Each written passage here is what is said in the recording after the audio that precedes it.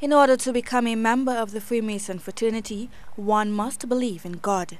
It's on this basis that retired Reverend Calvin Abdullah believes the fraternity bears some similarities to the Anglican faith.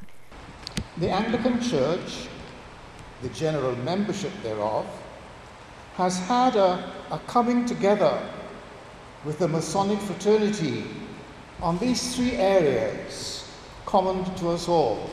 First, belief in God. Secondly, the life of the community under God. And thirdly, the place of tradition in its behavior. Worldwide, there are many persons who have a negative perception of the Freemason fraternity, with several rumors and conspiracy theories put forward by various groups over the centuries.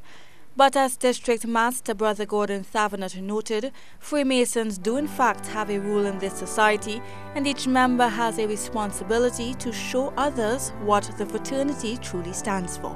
Because of the economic times that we are experiencing, financial instabilities, a bit of civic unrest, and then added to all of those, the problems that we have with crime, we as Masons must be even more mindful of our role in getting the right example in all that we do.